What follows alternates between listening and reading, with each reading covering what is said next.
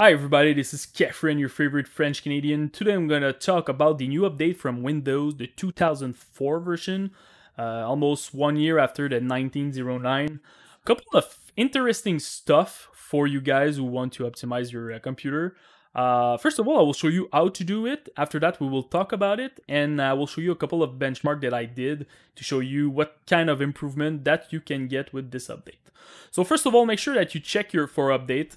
You will have two options. First option, you will see that you will have the Windows Update download and install. So you're good, you can download it.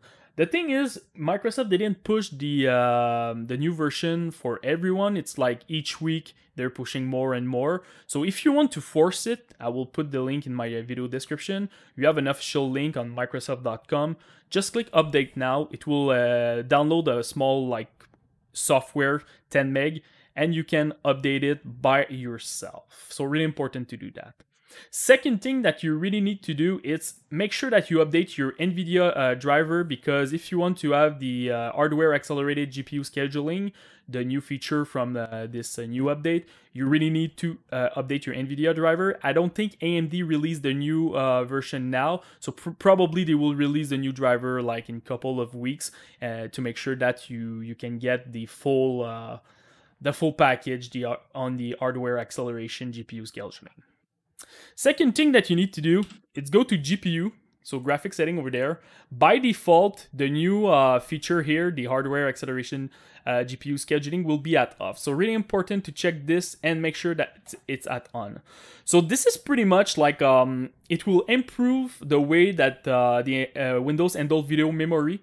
So technically you should get more FPS, and you can also, it will reduce the latency when you're playing the game.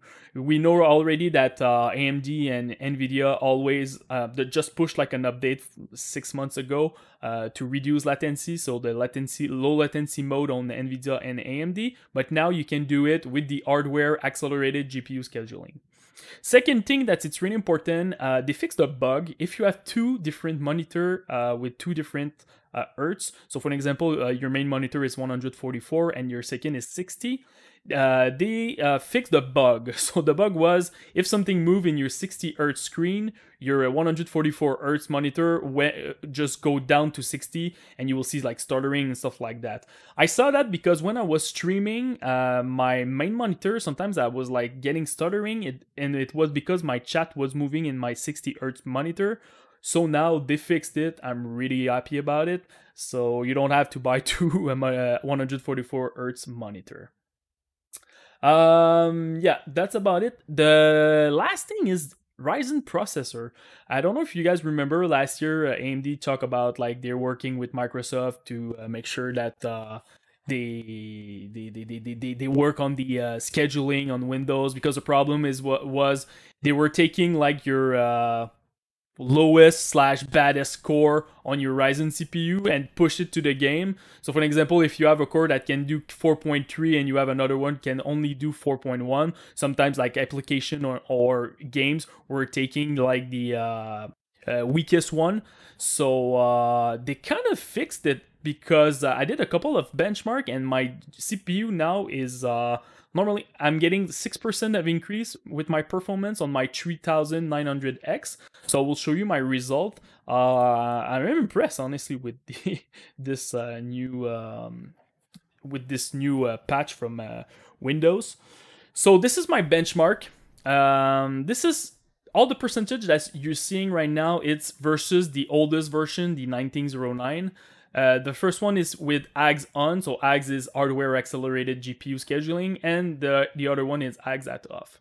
First of all, on Cinebench, I'm getting 6% of increase in my score. So it's 6% for both, because Cinebench, by the way, it's R20, and it's just a test for your CPU. So you don't have GPU right now on this test, so that's why I'm getting the same result. On TimeSpy, sorry, it's the same. It's a mix between your CPU and GPU. I'm getting 3% of increase in my score and 2% with AGS off. So 1% increase on my GPU technically. I know the benchmark, I'm getting 2% over there, 1% at AGS off.